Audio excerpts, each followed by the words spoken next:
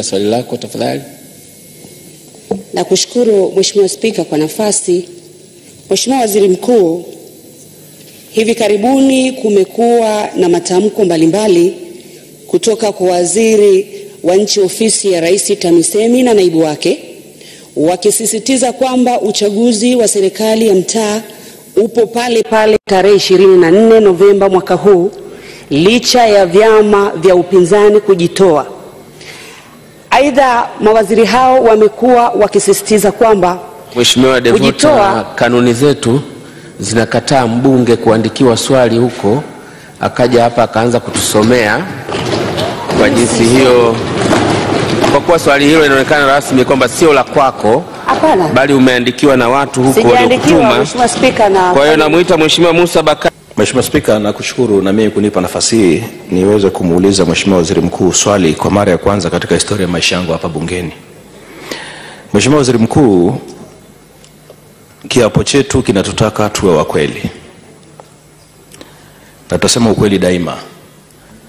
Baadhi ya mikoa ikiwemo Dodoma na wilaya zake zote, Manyara, Singida na baadhi ya mikoa hapa nchini inakabiliwa na tatizo kubwa la chakula. Baadhi ya wenyeviti wa kamati za ulinzi na usalama kwenye wilaya na mikoa inawezekana hawatoi taarifa sahihi kwa oga kutokana na pengine kutoelewa vizuri kauli ya Mheshimiwa Rais. Je, serikali iko tayari sasa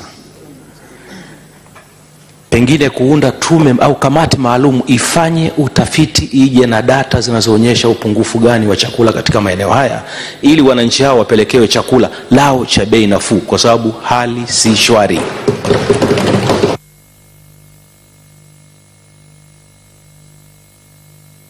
Majibu ya swali hilo Mheshimiwa Waziri Mkuu tafadhali. Mheshimiwa Spika, naomba kujibu swala Mheshimiwa Juma Mkamia, mbunge wa Chemba, kama ifuatavyo. Jambo hili limekuwa likizungumzwa hapa mara kadhaa na waheshimiwa wabunge wakieleza hali ya chakula kwenye maeneo yao. Upungufu wa chakula upo kwa baadhi ya wilaya na maeneo kadhaa, na hii ulitokana na tatizo la hali ya hewa, kwamba yako maeneo mwa msimu uliopita hatukupata mvua za kutosha. Jambo hili linapotokea kule kwenye ngazi hiyo, tunao viongozi na tumeweka utaratibu kama serikali wa viongozi walioko kwenye maeneo hayo kuratibu shughuli zote, ikiwemo na haya unaotokea na kutokana na mabadiliko ya hali ya hewa na kusababisha kuwa na upungufu wa chakula. Si serikali tunacho chombo kinachonunua chakula, vyakula na vinahifadhiwa, NFRA. Na NFRA inaponunua pale kwa ajili ya maeneo ambayo hayana chakula, kuyapelekea na kuweza kurudisha zile fedha ili ziendelee kununua, ile benki ile bado iwepo, iendelee kuwepo. Kwa hiyo tunachosubiri sasa ni viongozi wa maeneo hayo wakiwemo wakuu wa wilaya kuandika wao wenyewe kuonyesha kwamba eneo lao lina upungufu wa chakula na mahitaji ni kiasi fulani, ili sasa Wizara ya Kilimo inapoandikiwa taarifa hiyo itaratibu vizuri utaratibu wa namna kuona namba kuwafikishia chakula, lakini kwa kwenda kuwauzia ili tupate fedha tena kununua chakula kingine ili benki yetu ya chakula iendelee kuwepo. Jambo hili limeshafafanuliwa sana Waziri wa Kilimo, lakini hofu ambayo Mheshimiwa mbunge anayo ya kwamba labda Mheshimiwa Rais aliagiza ni pale ambako hali ya hewa ni mzuri, kila mmoja ana nafasi ya kwenda kulima au kufanya kazi, alafu kunakuwa na chakula, hakuna chakula. Hapo sasa maelekezo yale ndio anachukua nafasi yake, kwamba viongozi walioko kwenye maeneo hayo ni wanao wajibu wa kusimamia, kila mmoja anafanya kazi na pamoja na kulima mazao ya chakula na biashara ili waweze kujipatia tija. Inapofikia kipindi kama hiki, kila mmoja anakuwa na akiba yake. Lakini inapotokea kama kuna hali ya hewa imekuwa mbaya, mkuu wa wilaya akieleza atakuwa naeleweka, kwa sababu pia baada ya kutoa taarifa hiyo timu ya Wizara ya Kilimo itakwenda kuona hali halisi na kuweza kuzungumza nao, kuzungumza na ile mamlaka ili iweze kupata kupelekewa chakula cha bei nafuu. Lakini pia nitoe wito kwa wafanyabiashara wetu nchini Tanzania. Maeneo yote haya na hali ya hewa tofauti. Yako maeneo yalipata mvua nyingi na wamezalisha chakula cha kutosha. Yako maeneo hakuna mvua na hakuna chakula cha kutosha. Kwa ni jukumu la wafanyabiashara wetu kutumia fursa hiyo kufanya biashara, kuhamisha chakula kutoka eneo ambalo lina chakula cha kutosha na kupeleka mahali ambako hakuna chakula, ili waweze kujipatia pia uchumi. Kwa hiyo ni muhimu pia hata wakuu wa wilaya, wakuu wa mikoa kwenye maeneo yao wanapoona jambo hili, wakutana wafanyabiashara, wawashawishi kwenda kuchukua chakula eneo ambalo hakuna chakula, walete hapo ili kustabilize shughuli za maeneo ya soko kuwa na chakula cha kutosha.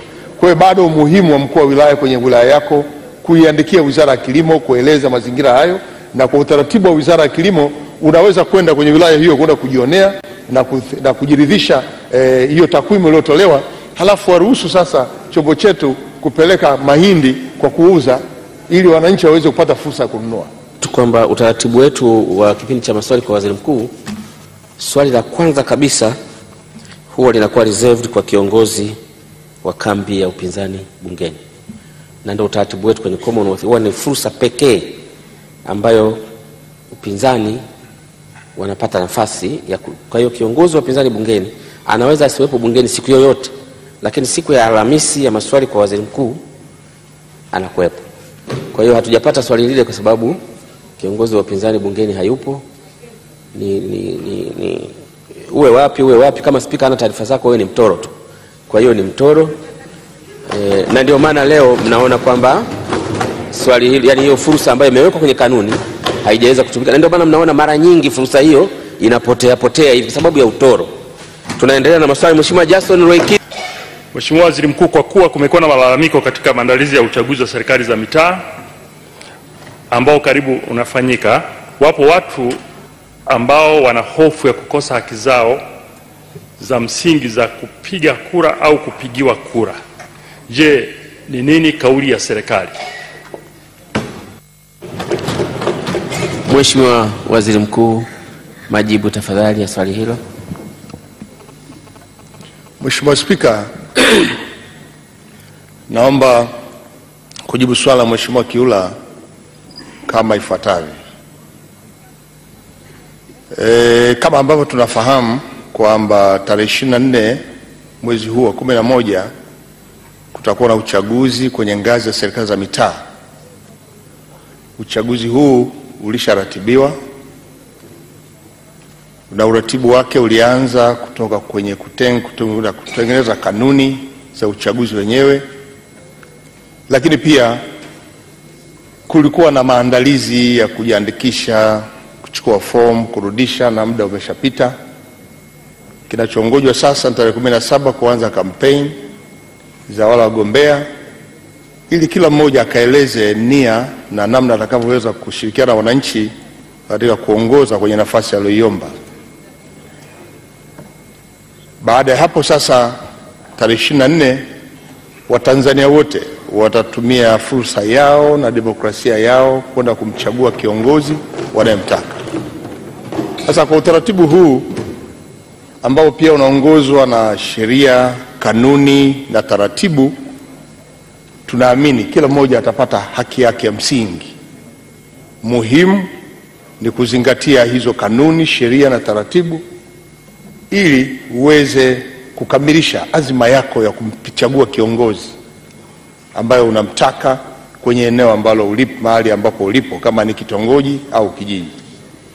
Na nitoe wito kwa Watanzania kutumia fursa hii. Kwanza, kipindi ambacho kinakuja, watu waende kusikiliza sera za wagombea hao na nia thabiti ya kuwaletea maendeleo kwenye maeneo yao, na kila Mtanzania apate nafasi ya kumchagua kiongozi ambaye anamtaka. Kwa hiyo kwa utaratibu huu na kwa namna ambavyo Mheshimiwa mbunge amekuwa na hofu hiyo, kwa kila mmoja atapata haki yake, kwa sababu maelekezo yote yako sahihi na kila mmoja sasa ni fursa yake yeye mwenyewe kwenda kufanya maamuzi ya kumchagua kiongozi. Asante sana Mheshimiwa Spika. Asante sana. Mheshimiwa Juma Selemani Nkamia. Mheshimiwa Spika, nakushukuru na mimi kunipa nafasi hii niweze kumuuliza Mheshimiwa Waziri Mkuu swali kwa mara ya kwanza katika historia ya maisha yangu hapa bungeni. Mheshimiwa Waziri Mkuu, kiapo chetu kinatutaka tuwe wa kweli, na tutasema ukweli daima. Baadhi ya mikoa ikiwemo Dodoma,